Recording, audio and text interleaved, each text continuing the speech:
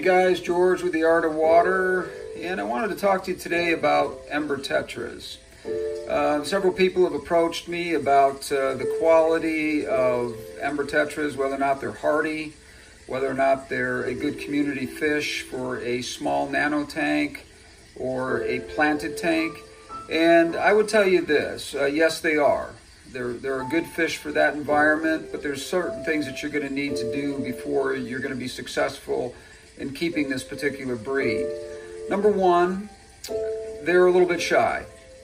Ember Tetras, when they're introduced to a tank, sometimes will hide for several days. When I first introduced the 8 that I have in this small tank, they're very, very small, young Ember Tetras. In fact, they don't even have their full coloring yet. But I had 8 of them in here and woke up the next morning and only had 6 and did not find for almost 4 days the other fish. They went missing.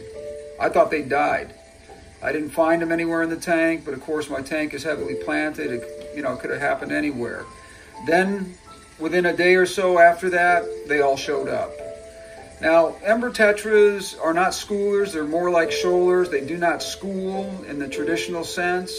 They do like the mid-side of the tank. They don't like to feed off the bottom. They don't like to feed off the top. They will go up the top for food when you're feeding them. They're pretty aggressive feeders, but they are not really schoolers in the traditional sense. They shoal, and that's about it. The other thing I want to talk to you about is if you're running CO2 and you're putting Ember Tetras in your tank, you probably want to turn your CO2 off the first day or two while you are getting these fish adapted to their new environment.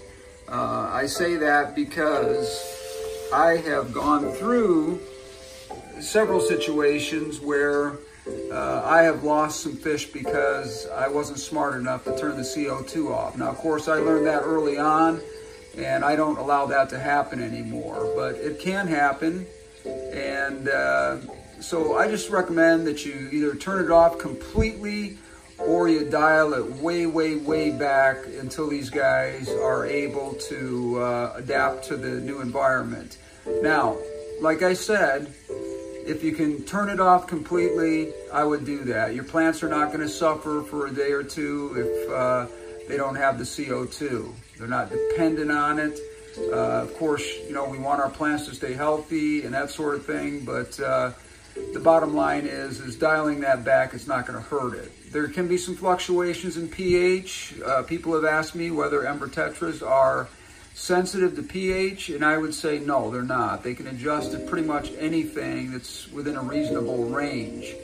They can adjust to some acidity.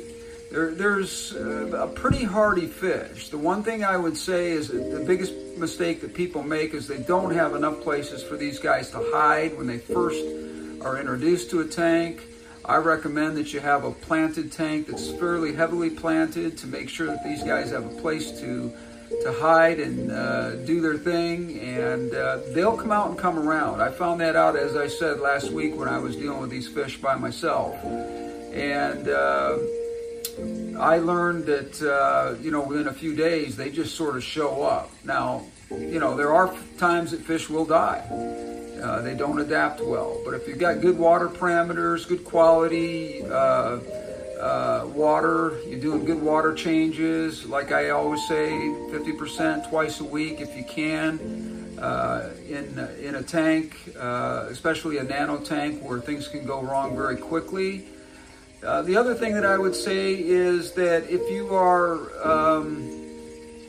worried about whether or not you should get Ember Tetras, I would talk to your local guy and find out where he gets them from. If he gets them from a good breeder, somebody who he's reliable, is reliable, I should say, and he knows the quality of these fish, because your losses are going to be based on the quality of the fish themselves.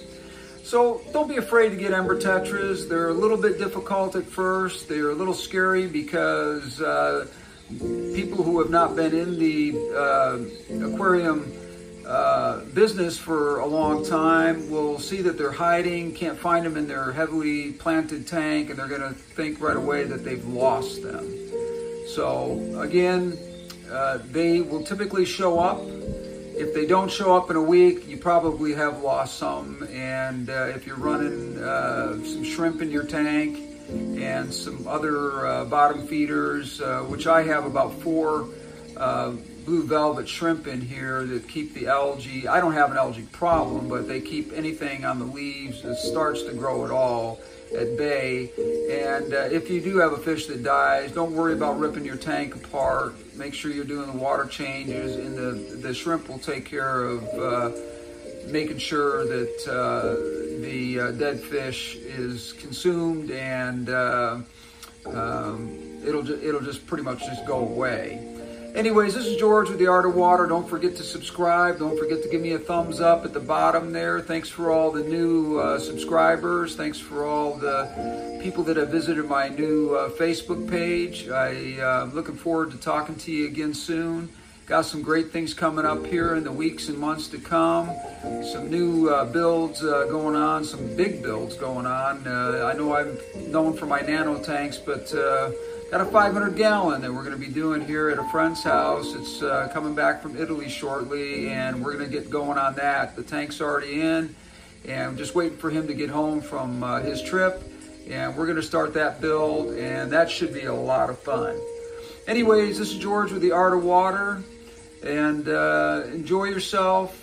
Remember that this is an art just like anything else of aquascaping and keeping fish and knowing what to do. And I hope you enjoy what you're doing. And if you have any questions, don't be afraid to ask. Just ask me in the comments section, and I'll answer them as best I can.